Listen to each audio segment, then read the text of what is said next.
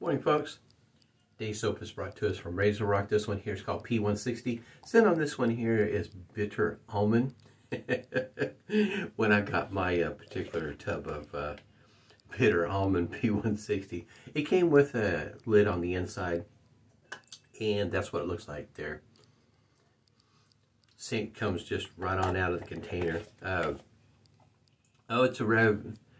I wouldn't say strong, but maybe on medium on the scent strength, leaning up towards the strong. It's not quite there yet, but it's definitely a medium scent, just coming right off the puck. And off camera, I'll be using the P160 aftershave balm. And I've got it whipped up here in a bowl with a Yaqi brush, a 24mm synthetic knot. And let's see here if I get it turned around. There we go. That's what the brush looks like. It might remind you of a, there's the bowl there. This particular handle might remind you, if you're old enough to remember, there were some glasses, or plastic ones I should say, that were shaped and colored similar to that there. Makes it kind of a unique thing for me. Those that are old enough to remember those kind of plastic cups. Anyway, shaver. I got this, I got the link down below. They're sold out there. As a matter of fact, they were sold out shortly after I got this one here. This is above the tie. This is a single edge. Takes a Feather Artist Club style blades. This one here is a Schick Proline that's in there. This will be on the second use on this particular blade. You can kind of tell there's no overhang here. And this was purchased off of the scratch and dent sale. And if you haven't been to Above the Tie and looked at their scratch and dent slash ugly, if you will, might want to take a look at it. I think they still have some Windsor Pro aluminum razors on, especially on the ugly side of things, and as well as blue Eclipse blue. So in other words, when you go to Above the Tie website, what I call the hamburger button. It's 3 lines up on the left-hand corner of the menu there. Anyhow, you click on that, you get a list that's dropped down. Go to Find Our Razors or something like that. Click there, and anyhow, you go down to where it says Returns and click there. So when all this stuff populates the screen, you'll see scratch and dent, and also you'll find one listing for ugly. And if you click on the ugly, they have a whole list of whatever they got that's ugly. So in other words, the Windsor Pro, for instance, the one that I picked up for under 20 bucks, on the handle, the knurling wasn't all the way up on the handle. That's just an example of what you might get. And it's just something, you know, that you might be interested in checking out. You get Above the Tie razor. I think the Eclipse Blue was under 20 bucks also. And of course you can get some various base plates and whatnot at different prices, but it's it might be worth checking out. Tim Shaves, he did an unboxing talking about what he picked up from there that was, I guess you might say, on sale. Scratch and dent, there's plenty of things to choose from there. I did notice that on the scratch and dent, besides the single edge there, that the Windsor Pro, I think it's stainless steel polished, is sold out also.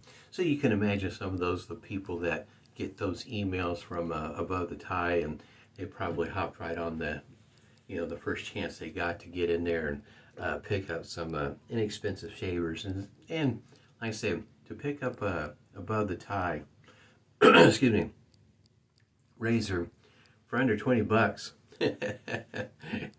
It's, you know, in other words, it's too much for a lot of people to resist once they find out that it's there. Like I said, there's also some base plates that, you know, that you might be interested in, especially if you go and order one of those razors, because you can swap them in and out. Stainless steel base plate with an aluminum base plate, and with a one of those razors that you pick up off this scratch and dent, or the ugly. Now the ugly, you can read in there. I'll have a link down below. The ugly is, they tell you what all could be wrong with the razor. The one that I got, like I say, the handle, the knurling is kind of funny. It does make you wonder how it happens. The knurling on the handle was kind of sort of there, and then at a point it just kind of disappears. And in other words, the knurling may not be up to snuff. The coating, whatever it might be, may not be quite right. In other words, for instance, you might find a little bubble here or there that popped, or whatever the case might be. At least that's what it looked like. In other words, it's just a little pin, just a little spot here or there, or whatever the case might be. There's a number of different things that might be wrong with the razor, and like you said, there's nothing there to interfere with getting a fantastic shave. And the scratch and dent ones that and the ugly, the ones that I picked up, they look, I mean, you can, the ugly ones are, you can really tell what's wrong with them. You don't have to look too terribly hard. But the scratch and dent ones, you really have to look whether, what the flaws are. And the one handle I picked up in particular, stainless steel handle, you can see it actually had dents in it. Scratch and dent, yeah, it actually had dents in it. So, quite happy with it though. It does not affect the shave, none whatsoever. This was my, I guess you might say I was quite happy to get this.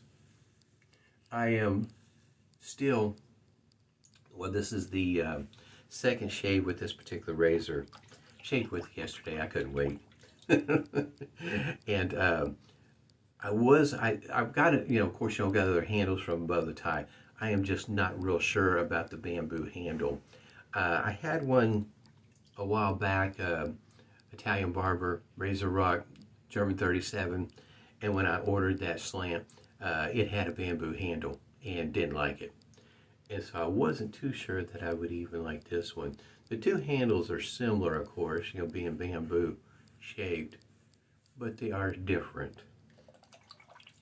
The difference in between the two is right up here. These are a little thicker, I guess you might say, coming up to that point.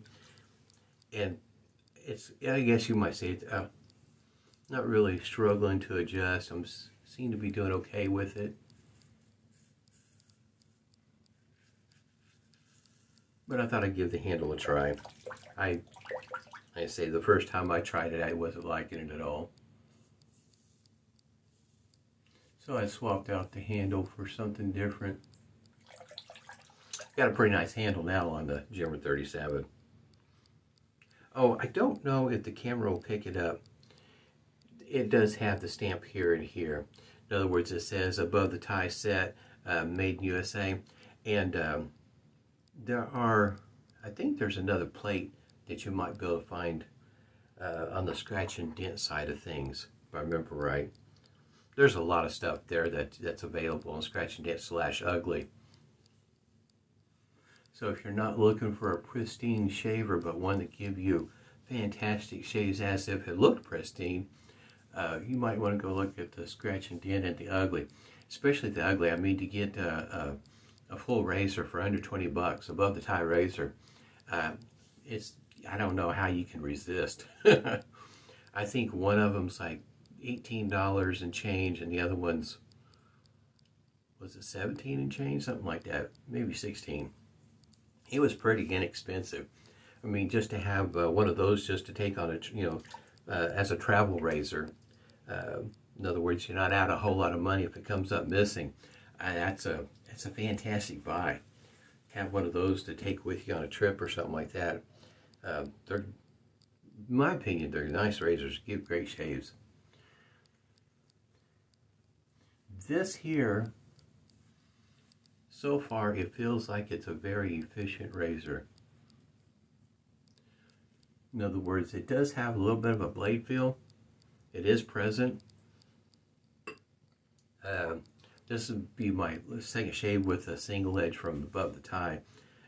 Kind of look at the slant. I'm still on the fence on that one. It may be a good long moment before I decide one way or the other whether I'm going to get a slant or not.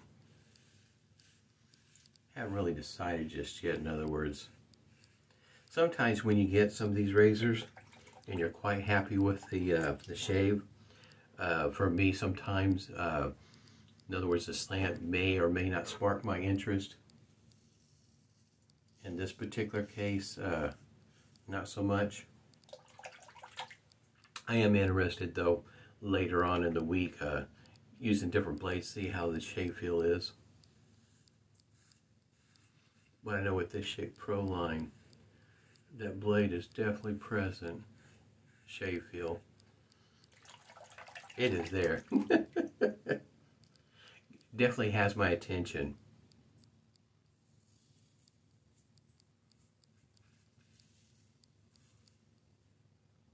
I think this one here was just under 58 bucks. I think it was 57 and change, 57.60. I looked at a lot of that stuff. And because it sure is how you say, appealing. It's just hard for me to get past the fact that you can get a bow tie razor for under 20 bucks. It's like I think most people would at least give it a try at that price. Calypso Blue, I did pick up one of those on the ugly side, and the one that I got, what I noticed about it is the blue coloration is not up to snuff. Now I have I guess you might say the grade A, if you will, Calypso Blue, so I knew what to compare it to. This one here this is my only one, so it looks just fine. Scratch and dent. I think there was a spot or two, just tiny little spots.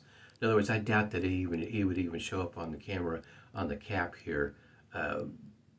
But past that, I really couldn't tell what the issues was with this one. But I think it was with the cap, the way when I was looking at it. In other words, sometimes on the scratch and dent, you have to be looking at it really close and, how you say, be particular about what you're looking at. So you're still getting an outstanding product, in my opinion, on the scratch and dent. But on the ugly, it'll be really obvious what's going on with the razor. And like I say, the Calypso Blue, the blue is not quite right. Still great looking razor, look fantastic. But I knew I had I guess you might say, the grade A to compare right next to it. But as soon as I opened the box, I could tell the difference. But it still looked good. Can't complain a bit. I mean, it looked good to me. It just was it was a kind of a darker blue. In other words, it didn't meet their expectations when it was done, so, which I understand. But for most people, that's not going to be that big of a deal. It's still blue. It wasn't like I had part of it that was blue and another part was just barely blue or anything quite like that. Not that that's going to affect the shave, but just to look at it, it looks fine. So if you didn't have, I guess you might say, the grade A to compare it to, or knew how bright the blue was or anything of the sort, you may not even really notice what was wrong with it. Not quite like the Windsor Pro, that one there, that knurling. Yeah, even the knurling where there is knurling is, how you say, not very aggressive. It's pretty smooth. It was almost, in other words, not even noticeable on the knurling when you could feel it. So it's a very smooth knurling. Of course, there might be a number of folks that like it like that. Maybe don't particularly care for the, I guess you might say, the one that's more aggressive, where you can really feel your fingers, you know, gripping on the handle because of the knurling. For those that haven't, if you don't like Almond, this soap is not going to be for you. It has been around, oh, I'm not sure exactly how long it's been around, but I think it's been around a moment. I do know that if you, excuse me, if you go to their drop-down box at Italian Barber, you'll see a listing for RazorRock. In other words, if you're looking at name brands, but you'll also notice one, a listing for P160. That listing for P160 is not for the like 4 or 5 ounce container. It's not for that one.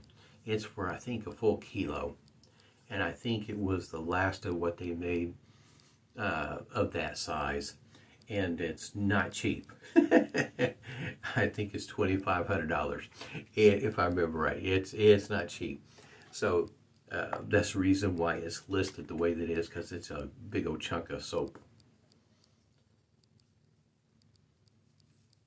You can get Cella, I think a kilo of Cella, but I think it's closer to $32 or $33.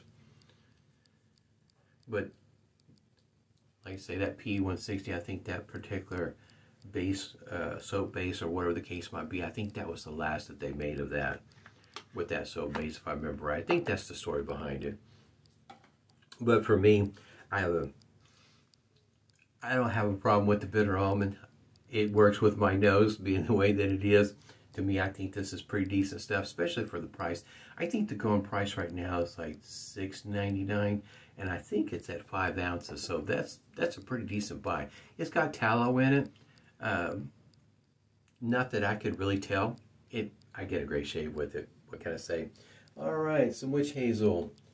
Still nursing this container. I don't have a whole lot left in the unscented mentholated Stirling witch hazel here, but I still got some here. And to me, and this is just for for me, something I like, that it wouldn't hurt to see one where you have an almond scented soap that has menthol added to it. To me, I think those two would work well together, especially for my nose, which is not working too bad. I mean, as soon as I open up the container, I can smell the almond. Sometimes I can, and there's other days not so much. It's kind of sad. I'll go ahead and wrap this up.